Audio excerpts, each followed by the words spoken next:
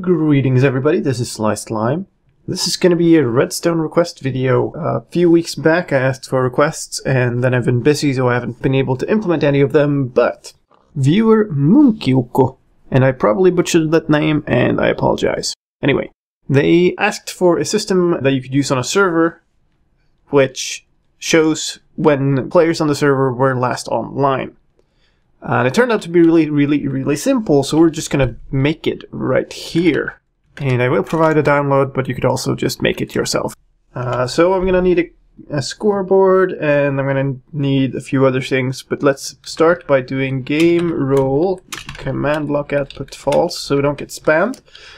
Scoreboard, objectives, add time offline dummy. So that's what we're gonna be using, and we're gonna be using a whopping 2 command blocks for this, and I need something else. This should do it.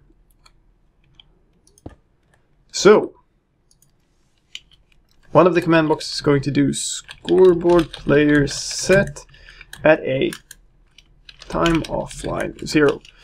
So at a will match any player that is currently online.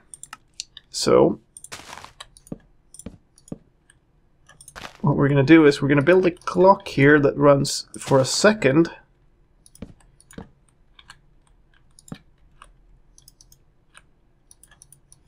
And the second is 10 ticks. So 2 repeaters set on 4 and 1 repeater set on 2. And then we're going to dump that into this block. And it's going to continuously every second set the score of anybody on the server to 0. So that's good. Let's do scoreboard objective set display sidebar time offline. And then start this clock with a quick pulse, like so. And you see that my score is now 0. Which is all good and well, but that doesn't give us a clock for when people were last online. We want the number to increase. And what we're going to do is scoreboard players add star time offline 1. So the star is going to match anybody who is tracked by the scoreboard system. So if you have a score anywhere, you will be matched by the star, regardless of if you're online or not. So my score is still 0. I'm going to need another player on the server. So let me get another player on the server and we'll look at it then.